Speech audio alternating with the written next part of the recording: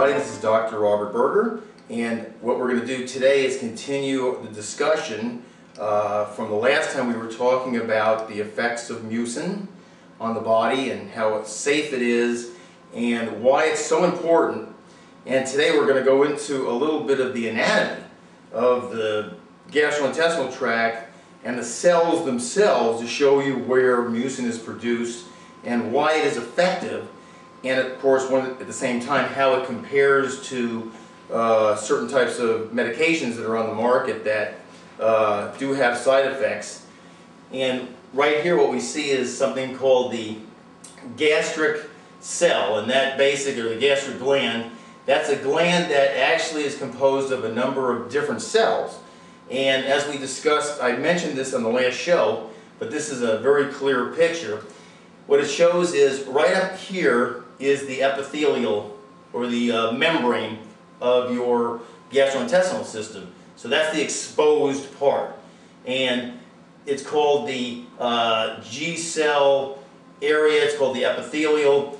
And right below this, right as you see here, there are these certain types of cells that's called the mucous neck cells. Now this is the area that produces the mucin, or the coating that protects the cells and protects the GI system. Once again, remember what I said, mucin is found in the entire gastrointestinal system, meaning all the way from the mouth to the anus. This is very important to understand and why it's so protective.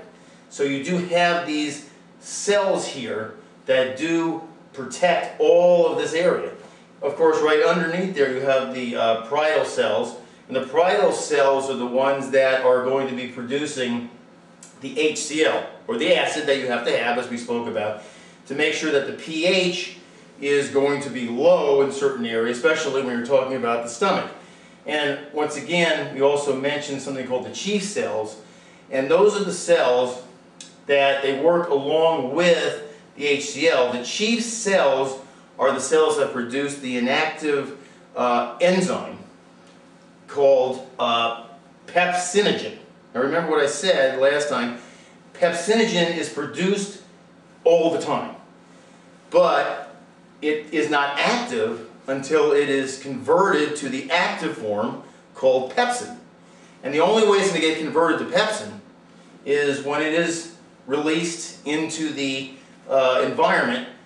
The parietal cells that are producing the HCl, and of course lowering the pH, they activate that pepsinogen to the active form pepsin.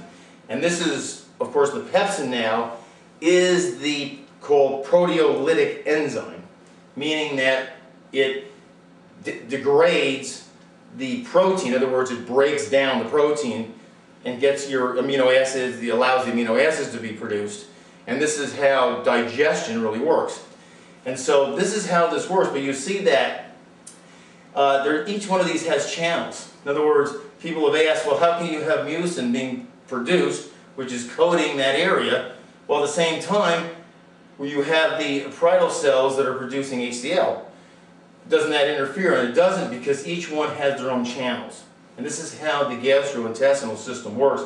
And this is very, very important, because what you see here is an example of what goes on, or what these cells look like in the stomach. In other words, the gastric gland, we're usually talking about the stomach or the upper part of the duodenum, where you have to have a low pH in order for anything to work, as we know.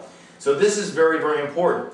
And they use the word gastric pit just because all these things are below the surface. And in this area here, of course, is your epithelial tissue. Now what's very important to understand is that the mucin that is produced by the mucous cells, mucous neck cells, remember, they're produced throughout the whole GI system. And it's very, very important, because the way this particular chemical works in the body, and the way this works is to literally just coat the area. It has no interaction as far as chemical goes. In other words, you do have the conversion of pepsinogen to pepsin, and of course that will go on while at the same time you'll have the mucous cells that are protecting the epithelium from being actually digested by the pepsin itself, because it coats it. So this is extremely important to understand the physiology of the gastric gland before going anywhere, because now you'll understand when we start using the word mucus or mucin, you'll see where it comes from, and you'll see how it protects while at the same time allows the chief cells and the parietal cells to form that low pH, to form the pepsin, in order to start breaking down protein, which of course you have to have. That's that very important proteolytic enzyme. And the next show we'll be talking about the difference between what mucin does as a protective coating, a natural protective coating, versus other types of drugs or chemicals that are given to stop reflux, to protect those cells. And you'll see the differences, how important mucin is. So until that time, this is Dr. Bob Berger, and everybody have a great day. And remember the website, drrobertberger.blip.tv, and we'll see you next time.